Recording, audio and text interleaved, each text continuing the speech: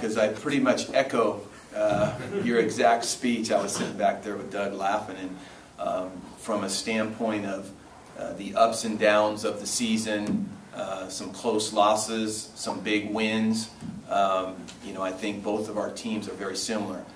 The tail end of the season here, offensively, we've had to battle with some consistency issues. I think Davis has had some of those same things. Defensively, I think both teams' defenses have played outstanding and tried to carry the load as both teams have stayed in games and made games manageable. I really do think that this particular game will come down to turnovers, and it'll come down to special teams. And I think with both offenses and defenses being very similar, I think that those two things are kind of the wild card as we go into a rivalry game.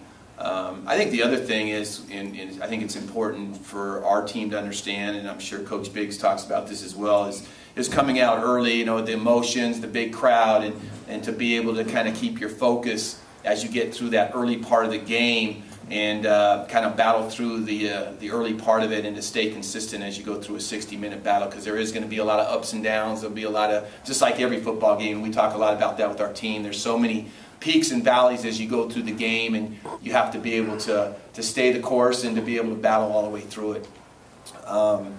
Just to talk a little bit more specifically about Davis, very impressed last year and this year with Randy. I think he's a heck of a quarterback, and I can remember the day, Randy, when you were standing in our office, you came up there, and we were recruiting you a little bit, not as much as we should have, and you've certainly gone on to have a great career, and things have worked out very well for you, and I have nothing but respect for you and the things that you have to look forward to as a quarterback over Davis.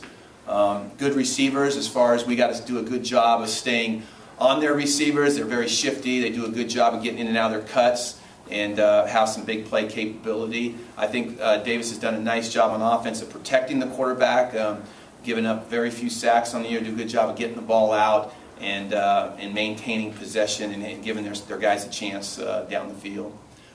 Defensively, from my perspective, I think Davis has been a little bit more bend but don't break, where I think in the past it's been a lot more attack and cover zero and get after you and pressure you and try to make you make a mistake, where I think they still have that in their blood a little bit, but it's not as oftenly seen through the course of the game, which I think has probably helped them in some ways, and they've done a better job of kind of bend but don't break, like Coach Biggs said.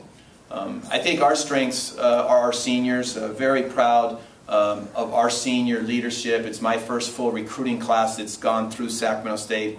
Zach Nash, Jay Croxdale, David Coleman, three of the guys sitting over here have been there for 5 years. And regardless of what happens Saturday, I really appreciate their efforts, as well as about 8 or 9 other guys that came in that recruiting class that are going out, that have really helped kind of stabilize our program and turn it around and make it a better program. And I can't say enough about their efforts, and we look forward to building on some better things in the future because of what that first recruiting class did. So guys, sincerely appreciate everything that you've done, and there's no better way to go out and kind of finish the year with a big win over your rival. And that is something that I think for both teams that we're looking forward to, because I think as you go into the off season, you remember your last game, you remember it because of the win, the crowd, the emotions, and everything that goes into it, and it kind of puts a Band-Aid on maybe some of the disappointments that you've had earlier in the year. So it's almost like a new season. We came in Sunday and